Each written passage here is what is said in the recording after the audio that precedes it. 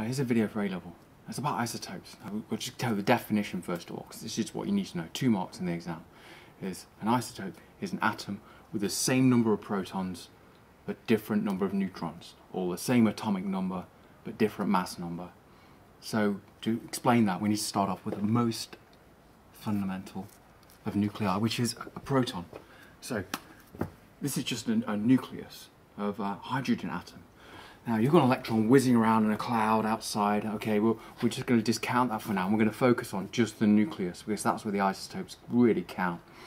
Now, hydrogen on its own is just 1. So it's got a mass number of 1 and an atomic number of 1. However, if we get a neutron and we attach that neutron to it, it becomes hydrogen 2. Now this is an isotope. Same protons, different amounts of neutrons. We can also make hydrogen 3. Now, these are the only atoms that really have a different name. We call them deuterium for hydrogen 2 and tritium for hydrogen 3. Now, if we just add an extra proton, then this no longer becomes an isotope, it becomes helium, because we have a different amount of protons. So that's it. And this is just called a helium nucleus. So 2 protons, 2 neutrons. Now the thing is, with these isotopes, they are actually stable if, especially lower down the periodic table, they have equal amounts of protons and neutrons. So this is pretty stable. Now we can make lithium here, which is just 3 protons and 2 neutrons. That's an isotope of lithium, lithium-5. So we've got lithium-6, which is the most stable version. And I'd really like to take this point to say that nuclei are not like this. These nucleons, the protons and neutrons, are constantly moving and flowing around, so they'll be swishing past each other. So here, this shouldn't make sense. You've got 3 protons close together. They've got positive charges. They should repel by the electromagnetic force. You've got 3 neutrons, which are actually neutral. So they have no charge, but they're attracted. So what is going on? Now, it tells us if there's one force pushing apart, there must be another force attracting, and there is. And at incredibly short ranges, we have this attractive force called the strong nuclear force. Now you need to know the range of the strong nuclear force, because it's in about 3 to 0.5 femtometers. And the reason it's that range, protons and neutrons are actually, we can think of it as a model as them actually touching each other. It's not really like this, because some of you may know you have quarks inside and there's something else going off there, but this is a model and it's good to understand it like this. So 0.5 femtometers, this force becomes strongly repulsive. But at 3 femtometers, it becomes strongly attractive, even more attractive than electromagnetic force.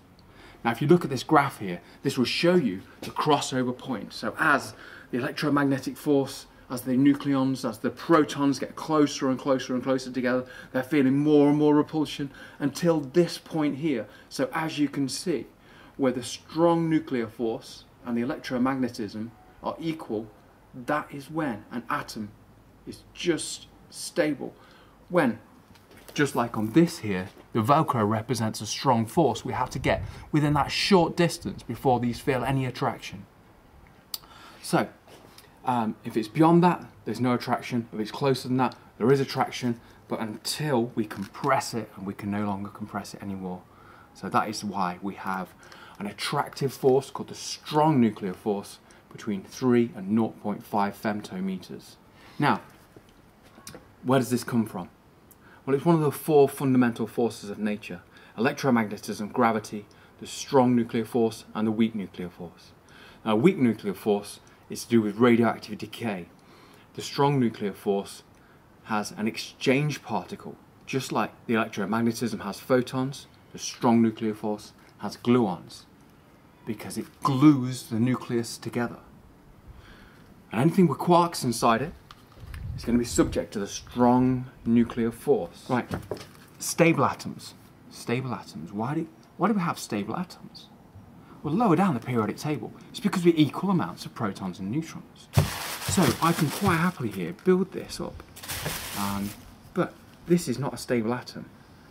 I can have, there we go, I'm going to have 6 protons. So this would be an isotope of carbon. It would be very short-lived because it only has 3 neutrons there. So it needs 6 protons, 6 neutrons for it to be in its most stable. Now this is stable. This is carbon-12. It has 6 protons, 6 neutrons, so it's equal. Now, remember, these are all constantly flowing around each other, and that becomes a problem. Now, what happens is, now we think about this 3 femtometers, it's not between this nucleon and this nucleon, because that's further away than 3 femtometers. Feel minimal attraction from the strong nuclear force. And these 2 protons here, they're going to be pushed apart. Right, so what happens here then, if we add an extra neutron? Now, overall, it just becomes carbon-13. Now, that's not a problem, we think, but this breaks down the kind of symmetry of the atoms. Now, the symmetry of the atoms is that it wants to be roughly spherical. Every single atom wants to be its lowest possible energy state. And what happens here is then we end up with something that upsets the party. We've got carbon-13. Now, this is unstable, it's radioactive. Even more radioactive is carbon-14. Now, what happens with carbon-14? This is what we use for carbon dating. Now, because it's unstable, it wants to become more stable. And it does that. How does it do that? Well, one of the neutrons changes into a proton. And it does this by decaying through the weak force. Now, the weak force, what happens is this neutron here changes into a proton and emits an electron, an anti-electron neutrino. This then becomes nitrogen-14. It's got 7 protons and 7 neutrons. So that balance in between the extra strong nuclear force from the neutrons with no repulsion and the balancing out of the positive charges, so we get equal distances between the protons, and it smooths everything out, and we come back to this beautiful symmetry of 7 and 7. Now, this doesn't happen higher up. Atoms like uranium, for example, they are radioactive, but they're particularly stable, a half-life of 4.5 billion years. That's because there are extra neutrons in there, and they fill the gaps in between the protons and bring back a symmetry. Now, you may have seen in some of the latest research of pear-shaped nuclei. This has been predicted for some time now. Please go away and research it. You don't need to know anything about it at the moment. Ask me questions. It's fantastic. It's the latest research. Please come and ask me. But you don't need to know it for this. Just focus on lower down, equal numbers of protons and neutrons, stable. Uneven numbers of protons and neutrons, usually unstable. And this is what we call an isotope. The same number of protons, different number of neutrons.